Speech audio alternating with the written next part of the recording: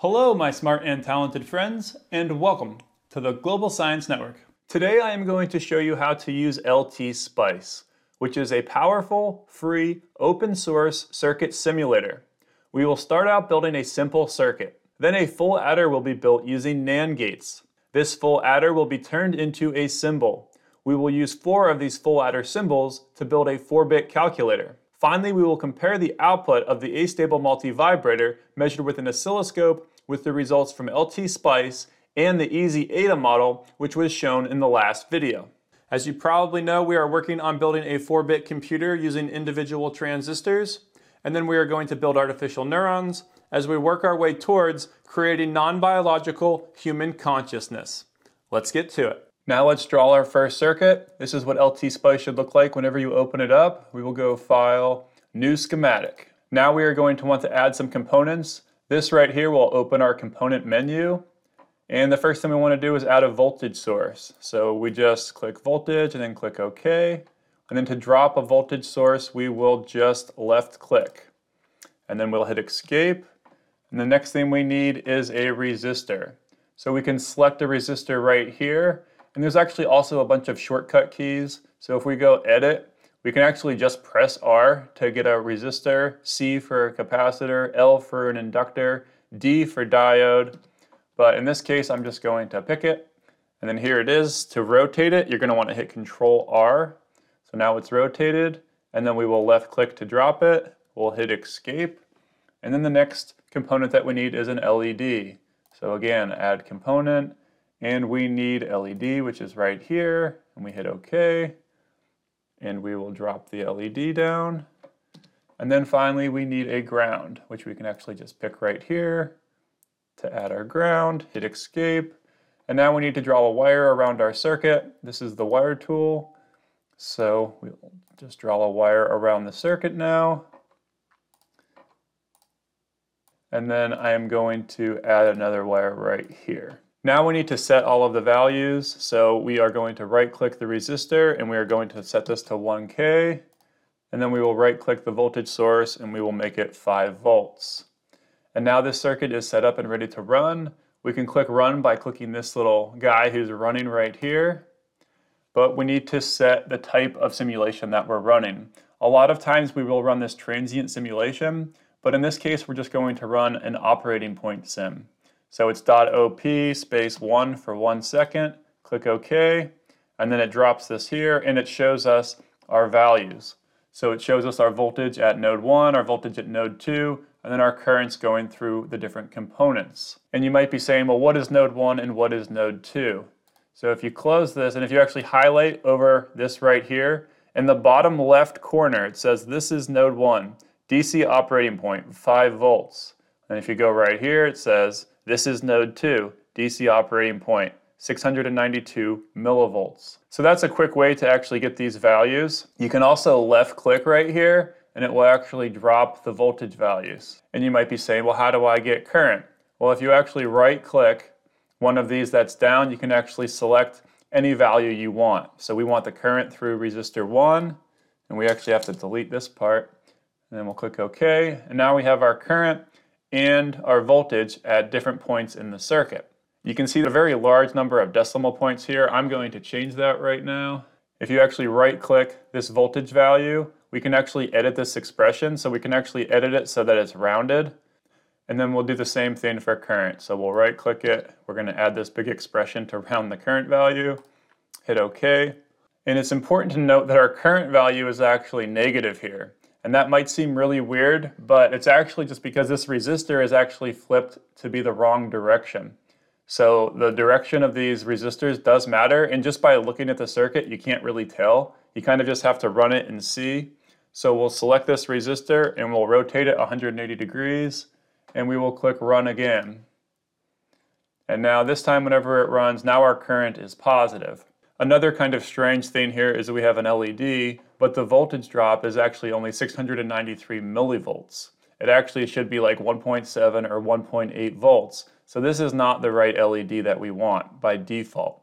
So if you right click this LED, we can do pick new diode, and there's actually an extremely large number of diodes to pick from.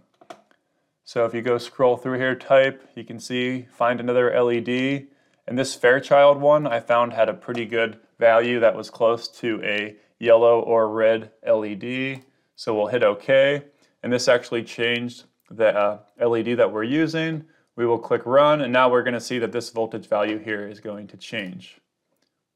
So now our voltage drop across this LED is 1.762 volts, which is a lot better. Let's say we're still not happy with this voltage drop value here and we want it to better match an exact LED that we have. Well, we can actually create our own model. So if you right click this, pick a new diode, we'll actually copy this model right here just by going Control C. We'll close this.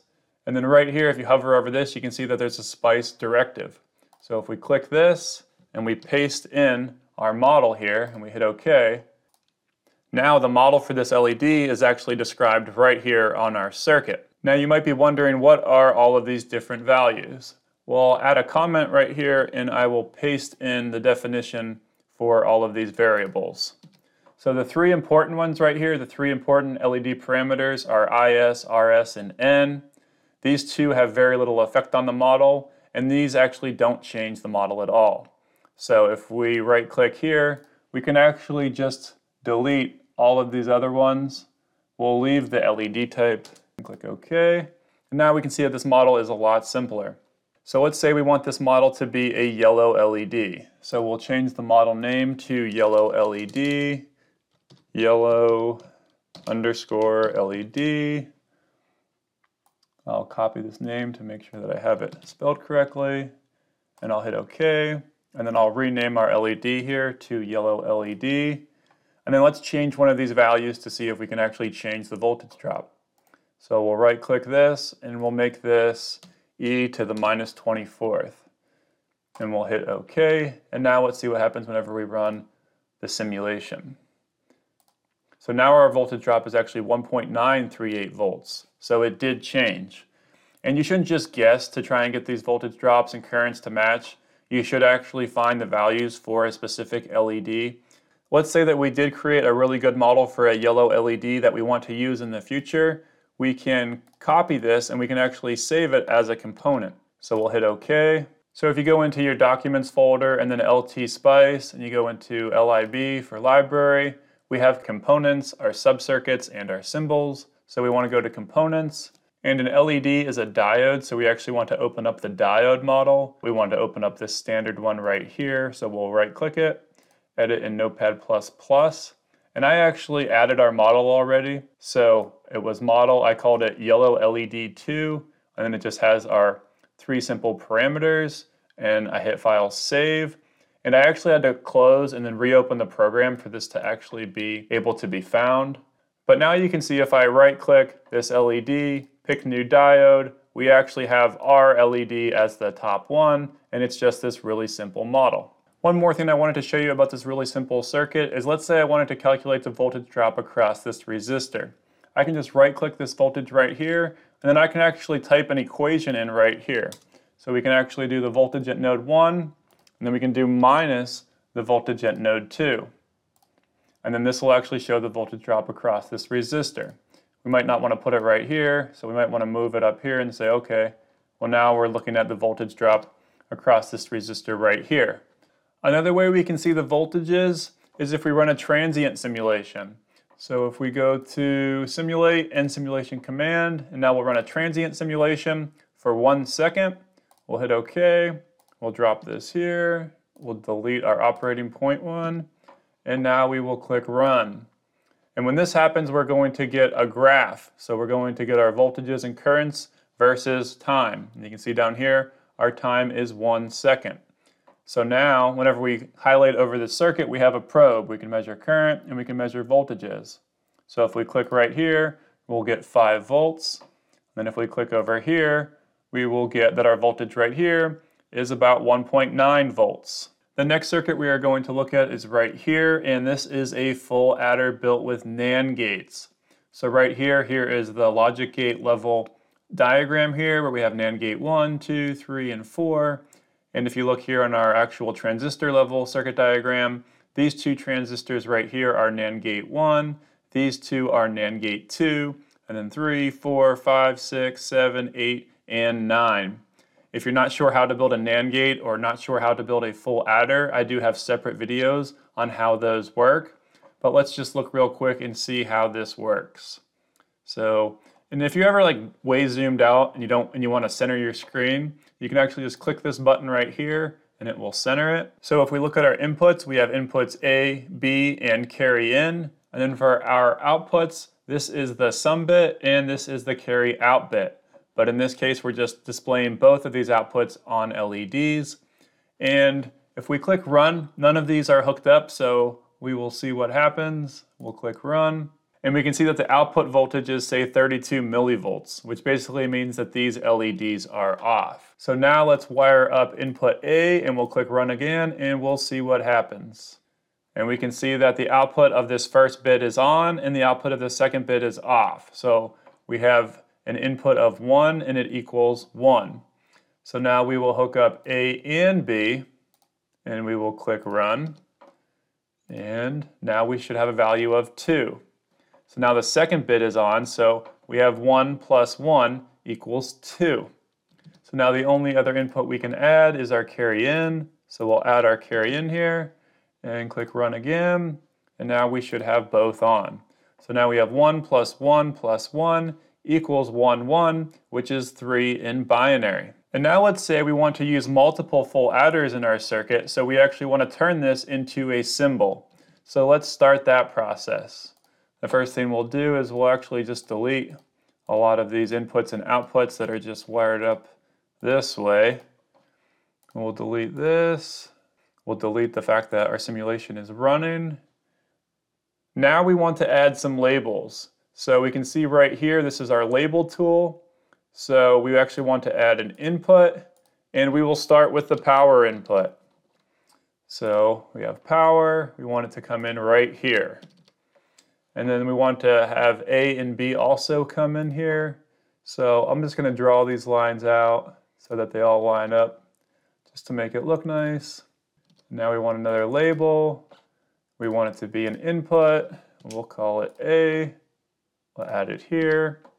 And then we'll do the same thing for B. And just to learn a new tool, we can click the copy tool. So we'll copy this, place it here, right click it, and we'll call it B.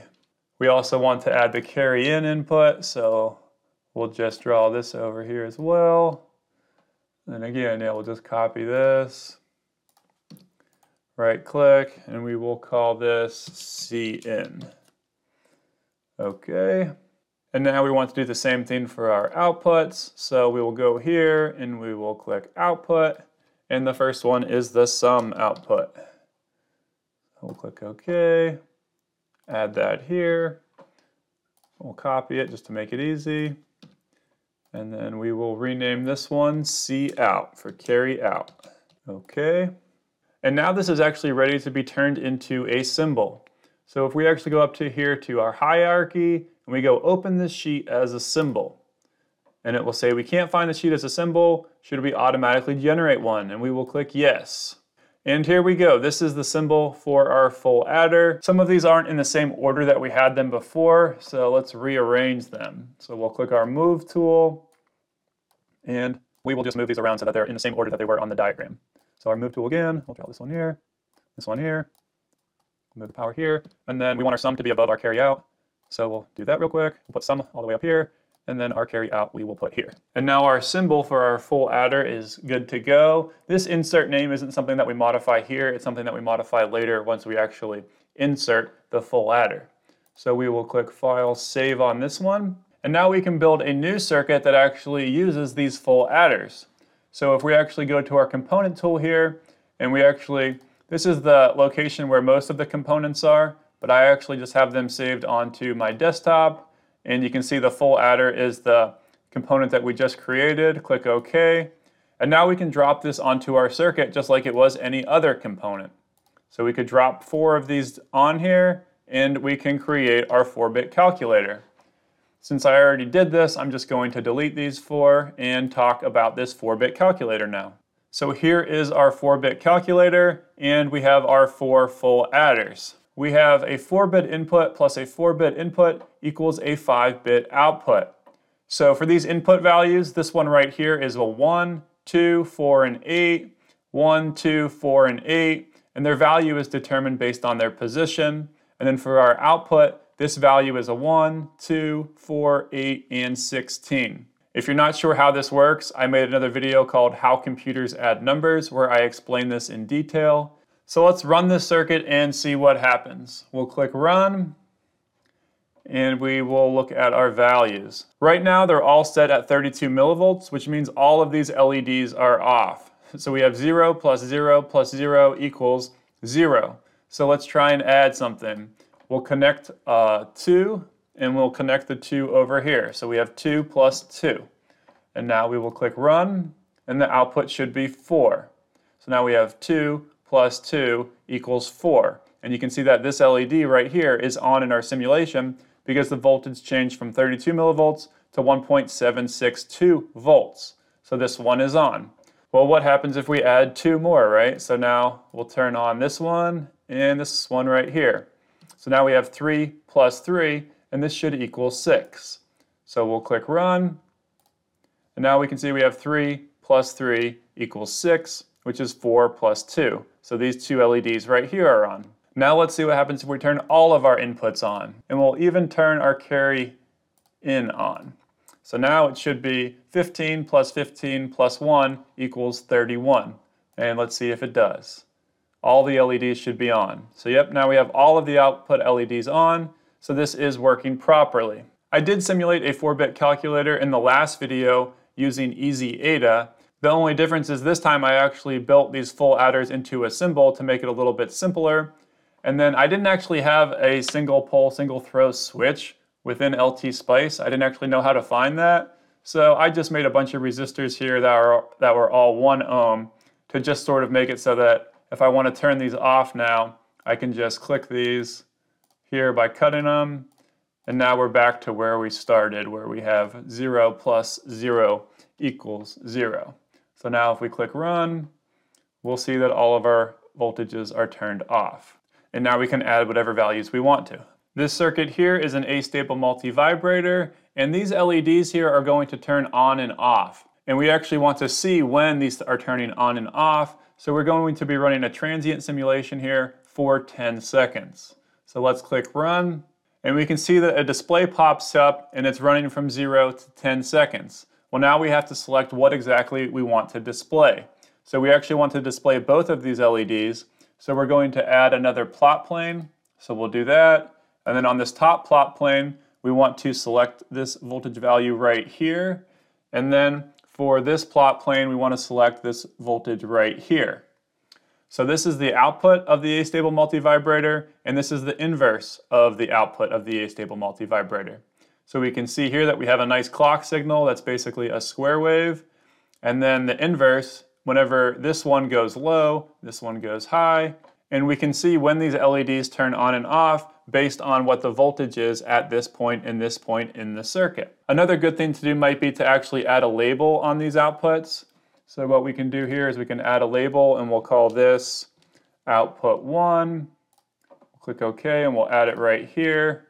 And then we'll also add it here, except for this time we'll call it output 2.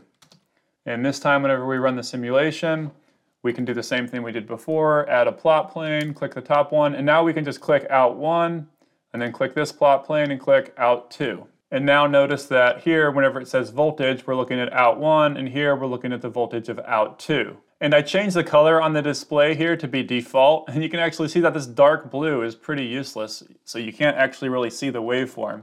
So to change the color of the waveform, you go to Tools, Color Preference, and then you go to Waveform, and then you can see the different voltages right here. So in this case, you can see the dark one is our V2. So we'll go V2, and then we'll make this a pink waveform. So now if we hit OK, now we can see this waveform a lot better. So the green waveform is the output, and then the pink one is the inverse of the output. And the magnitude of the voltage here is going to pretty much be set by this LED here. So let's swap out this LED and see if the voltage value changes. All right, I did change these LEDs to be the Fairchild LEDs. And now whenever we ran the simulation, our voltages went down. So now they're actually below 1.8 volts. So the magnitude of these voltages is actually just based on the LED model. But we also want to look at the timing of when these turn on and off. So we really want to know what the wavelength is. So if we highlight over this and we look at the bottom left corner, we can see that the time is 5.22 seconds right here. And if we go over here, the time is 6.57. So if we subtract these two, we get that our wavelength is 1.35 seconds. And the wavelength in LTspice and the wavelength in EasyEDA were actually exactly the same. The wavelength on the oscilloscope was 1.136 seconds, which was not an exact match. So depending on why you are building the circuit and how close your values have to be will determine if you need to tweak this model or not. In the last video, I showed you how to use EasyEDA, which is another free circuit simulation tool. So if you want to watch that video, click right here.